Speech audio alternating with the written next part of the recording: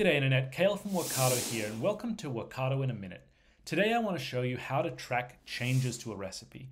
You've probably worked with a lot of tools that have some way of visualizing change. If you work with Google Docs, you've used suggestion mode to track edits.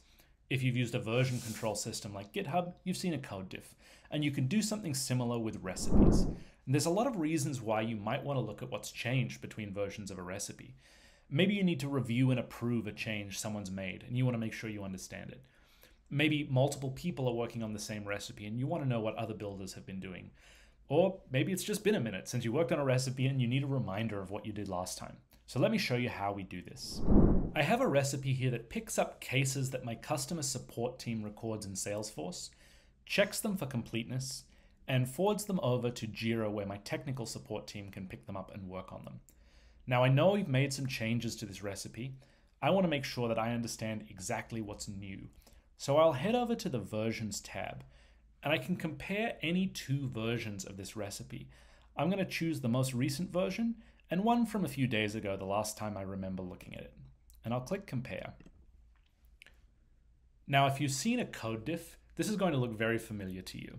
I have the older version on the left, the newer version on the right, and all of the changes are highlighted and labeled. And there's a simple color code to follow here.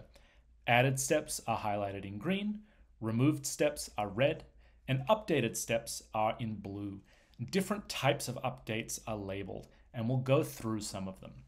In addition, this diff shows two different levels of detail. I can see the overall recipe here, and I can drill down into the changes to an individual step.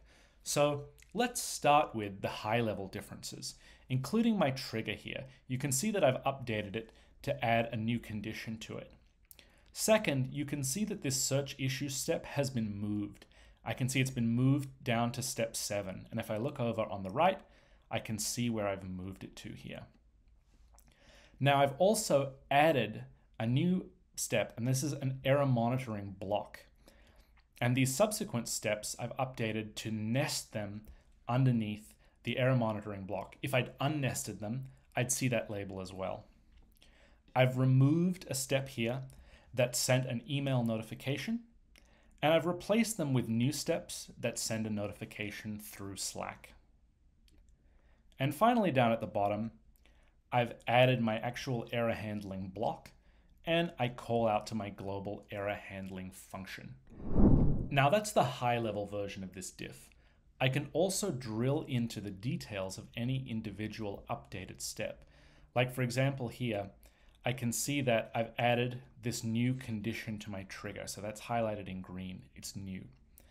If I have a look at my create issue in Jira step, I can see that I've changed some of the values that I'm sending out to Jira, and these are highlighted in blue.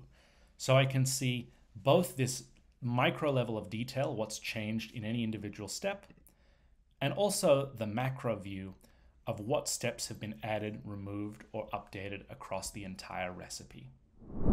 So in one screen, I can get a complete picture of what's changed between any two versions of a recipe. That's going to make it easier for me to conduct effective peer reviews and easier to collaborate with other builders. Thanks for watching. I'll see you next time.